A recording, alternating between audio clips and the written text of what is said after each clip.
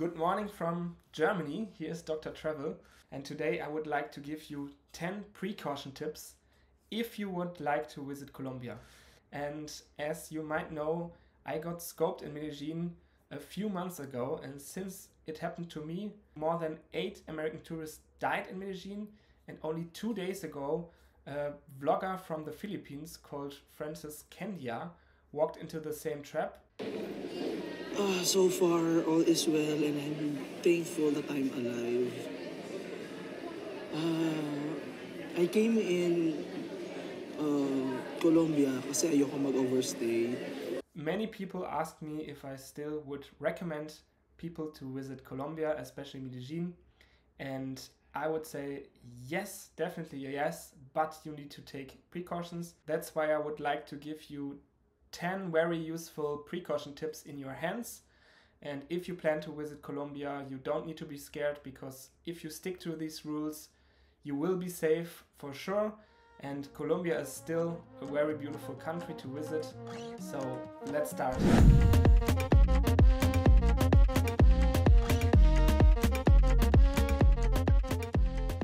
And all these tips that I give you today are similar important. But we start with rule number 1, which is don't walk around like an easy target. So yeah, for all the guys outside, build up a good physique, because this prevents enemies or attackers from hurting you, definitely.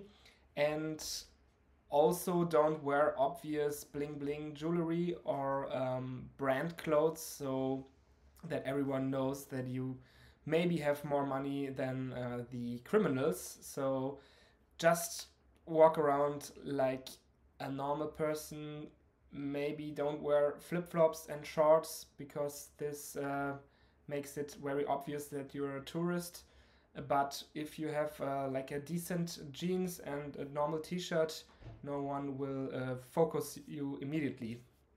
Okay, now rule number 2, which is don't walk around with too much cash in your pocket. I mean, this one is an obvious tip, but still important to mention. So if you walk around in Medellin or in Colombia in general, I think you shouldn't take more money with you than you necessarily need. So I guess $30, $40, $50 is more than enough. And if you get robbed, you can only lose the money which you're carrying with you. Rule number 3 would be cross the street if you see suspicious people. And what do I mean by suspicious people? If you see people tumbling, or if you see people that are obviously drunk or under the influence of drugs, which can always happen in Medellin, try to cross the street. Don't walk on the same path like them. Rule number 4 is important if you go out during the nighttime in Medellin. If you party, if you go to a bar, never lose sight of your glass, because you cannot taste scopolamine. It doesn't have a specific taste. You won't notice if someone put scopolamine in your drink. Never lose sight of your glass. If you lost sight of a glass, I would recommend you to order a new drink, but don't leave your drink and go to the toilet and come back. Stuff like this you should definitely avoid. Rule number 5 is, if possible, don't walk around alone. I was alone when I was in Medellin, and you guys know what happened. So if you have a friend, a partner, whoever, it is always more secure if you walk around with another person, especially during nighttime.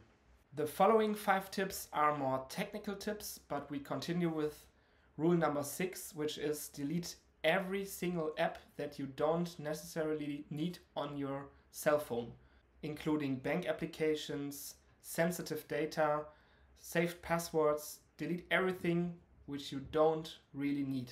You can always install the apps when you leave Colombia, but while you're in the country, I would highly recommend you to delete every app that you don't need.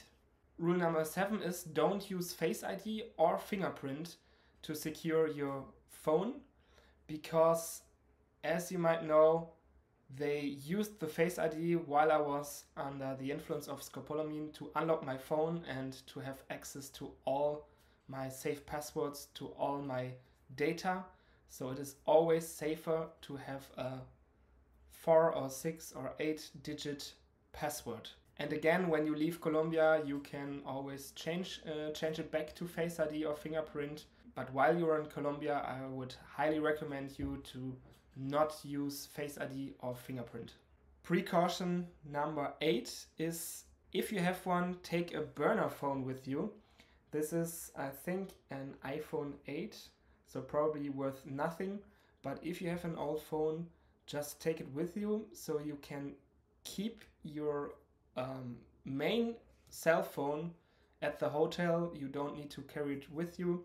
And on the burner phone, you can install applications like Uber or Google Maps so that you can navigate while you're in Colombia. And if you get robbed, you would only lose the old phone, which is worth nothing.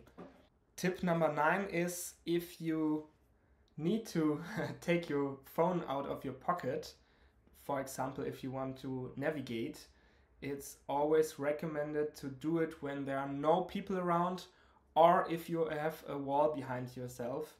So yeah, that the chances are low that people walk by or I don't know, kick you and take your phone out of your hand. I mean, if you're carrying a burner phone with you, it wouldn't be such a big deal if you lose it, but especially when you only have one main phone with you, I would highly recommend you to only take out your phone out of the pocket if there are no people around. And rule number 10 is obviously don't use any dating app while you're in Colombia. No Tinder, no Bumble, no nothing. You know my story, so I would highly recommend you to not use it. It's not worth it. And if you're in Central America or other South American countries, I can recommend you to inform yourself before you go into these countries. I had no problems personally with online dating while I was in Central America, but you never know, so please inform yourself. But for Colombia, it's a clear no-go. Yeah, these were the 10 precaution tips from Dr. Travel. I hope all my viewers are fine. This is a live video, so I'm currently in Germany preparing my next trip.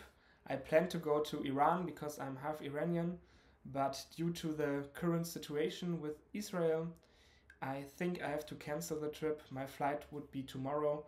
It's a bit too risky, so I think I will directly fly to India. So be excited about the upcoming content on this channel, but until then I will continue with posting my final videos from Peru, so see you in the next video.